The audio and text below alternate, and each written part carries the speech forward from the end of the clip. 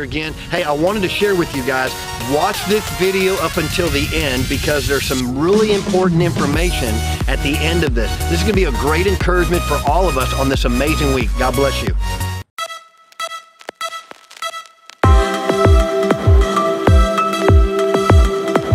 What I want to talk to you about is that this weekend is what I call, and most pastors would call, Super Bowl Sunday.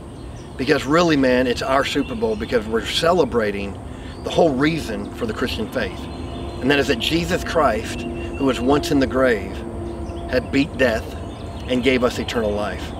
And I want to show you something for a moment and show you a connection with the Old Testament. And I love this because I see how the Old Testament and the New Testament are so connected.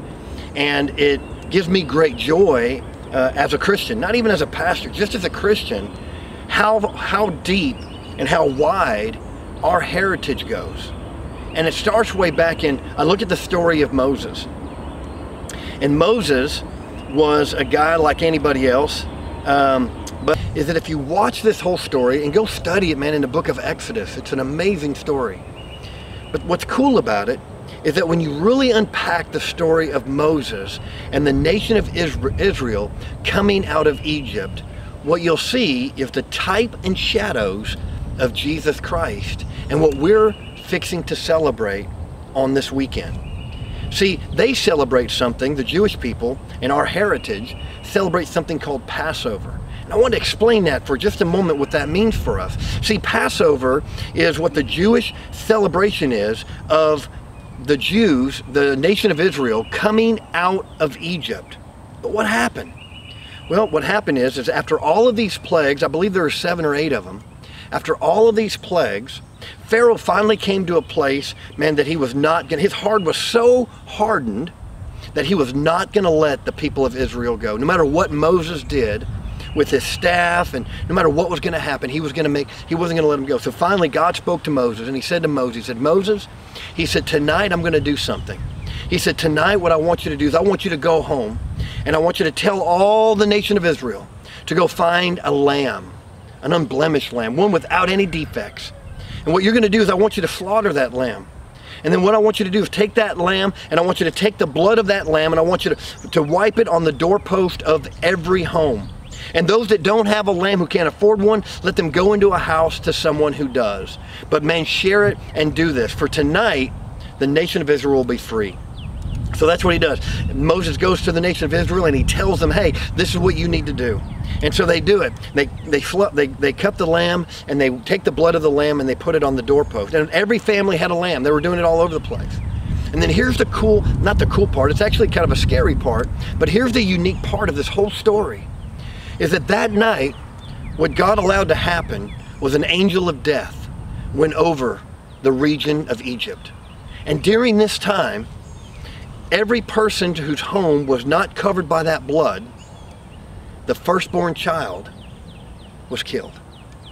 I know it's sad when you think about it, right? But see, now here's where the connection is. Now we come back to Jesus. See, Jesus is God's firstborn of many. He's his firstborn son, Jesus Christ. Matter of fact, Scripture teaches that he is the Lamb of God who takes away the sins of the world. See, Jesus and Moses, there's a huge connection. Moses is the foreshadow of who Jesus is. And what Moses did was bring the people out of captivity, out of slavery, out of bondage. And Jesus does the very same thing for you and I by taking us out of slavery of sin and the bondages of sin, by dying on the cross. And his blood was shed so that you and I could live out the life that we were created to live. Just like the nation of Israel, God's beloved people, he calls them out of that place and brings them into the land of promise, flowing with milk and honey. And God does the same thing now through Jesus Christ, our Lord and our Savior. And so in the bottom of this video, I'm going to put some links that you can follow and learn more about Passover. I've had someone ask me recently, can Christians celebrate Passover? And I say a resounding yes. Because one of the things that they do when celebrating Passover is they go through their home and they remove all leavened products like bread and pastries and cookies. I know, good stuff, right? But they remove all that, and that's a semblance of removing sin from your house. And then for 7 days they do nothing. They don't touch any of that stuff. But on the last day of that, they celebrate it with a feast. Matter of fact, you can find this in Exodus chapter 13. It describes this whole 7-day process. It's an amazing story. But see, now with Jesus, he came and God took the sin of us away. But sometimes, man, we fall into bad times, don't we? Sometimes we make mistakes. Sometimes we do things. Sometimes we just need to have a reset. Amen? We need to come back to God and say, God, I'm just resetting. And that's what I love about the day of resurrection. It's because it's an opportunity for you and me to come back to the Father and say, man, I'm celebrating what Jesus did for me on the cross. And not just the cross, because here's the deal. The cross is empty. Isn't that amazing? It's empty. The tomb is empty. Jesus now sits at the right hand of the Father, and the Bible says he makes intercession for you and I. And so, as we step into this Passover week or Resurrection week, whatever you feel like you want to call it, you can celebrate Passover or you can call it Resurrection Day, whatever you feel like calling it. But here's the deal. Take the time throughout this week and celebrate. Take the time to maybe reconnect with your Heavenly Father. Maybe you're watching this and you've drifted a little bit in your faith. Maybe you haven't been living out the life that God desires for you to live. Maybe you've gotten so busy with so much stuff that you haven't spent that time with your Father. What a great opportunity for us to reconnect with our Heavenly Father on this Resurrection Day. Matter of fact, here's what we're going to be doing at Epic Life Church. I told you I had something special for you. And that is, what we're going to do is we're going to have a parking lot service. A parking lot service. And what that means is we're inviting, I've already talked to the city and they gave us a thumbs up. We're inviting everybody from Epic Life to jump in their cars and come and park in front of the church. Try to back in, keep us a little bit, keep that front space open, please. Don't park in our open space by the building itself. But you have the whole middle section. You'll have sections over here to the left. You got all the back section. We're pulling out the sound systems.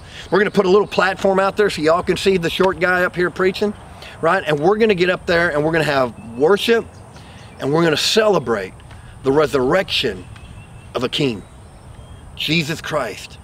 Or in Jewish terms, they say Yeshua HaMashiach. Yeshua is Jesus, and the word Yeshua means complete salvation, means complete. I love that.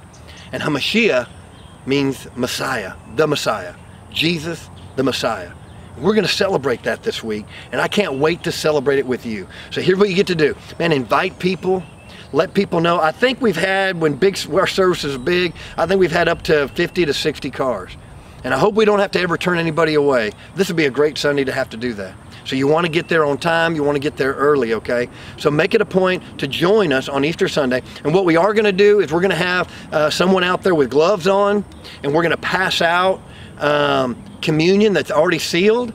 And so then you're going to participate in communion. Jesus said, as often, matter of fact, we believe that the meal that Jesus had where he gave the last commandment of communion was on the Passover. It was a Passover meal.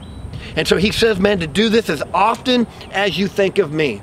And so when we gather together in our cars, we're going to do this. We're going to celebrate the Passover. So here's what we need. We need you to first, when you come into the parking lot and you park, think about other people. So maybe start on one end and work your way over. Don't park in a weird place way over here, but kind of fill in as we go. The other thing too is stay in your cars. Let's honor those in authority and stay in our vehicles, okay? And we will get something, we'll get the stuff to you. There will be no, we're gonna try to live stream it, but there won't be any notes, or the images that we normally have on a Sunday service. So what you'll need to do is make sure you download the YouVersion Bible app, because when you're on that location, as soon as you open up and press events, you're gonna see the notes in there for my message. Make sure you pass that along also. Guys, I love you. I can't wait to celebrate the resurrection of Jesus Christ. Again, in the bottom right below here, I'm gonna put some links for you that you can follow and investigate for yourself Passover. I think it's an amazing thing that we get to celebrate and we get to enjoy our inheritance with Jew and Gentile coming together as one. This is Pastor Mike. I love you guys. Can't wait to see you. We'll see you Sunday. God bless you.